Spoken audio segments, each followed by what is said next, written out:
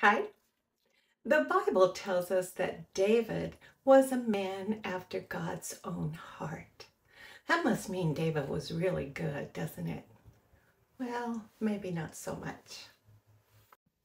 David practiced the sin of polygamy, which was against the law of Moses for a king of Israel. David had a total of 8 named wives, women in the Bible that were named and were David's wives. And the Bible indicates that he had many more concubines and several unnamed wives.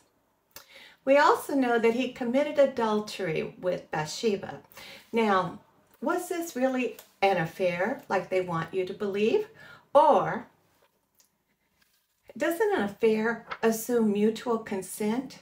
Was it even possible for Bathsheba to give consent when he was the king? So, in fact, that was not a consensual relationship at all. It was sex abuse.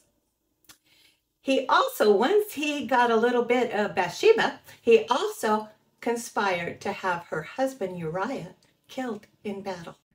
Christians say that what is commendable about David is that he handled his sin in a biblical manner.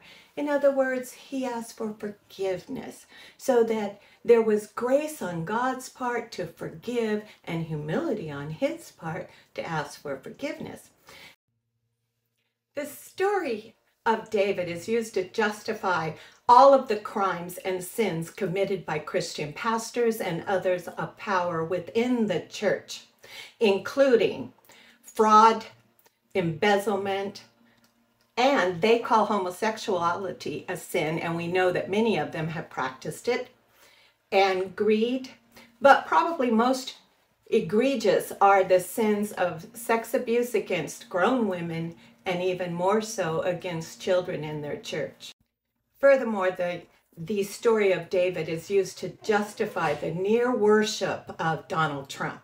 We didn't elect him as pastor. We elected him to lead our country in its time of need. Well, what does it mean to be a man after God's own heart?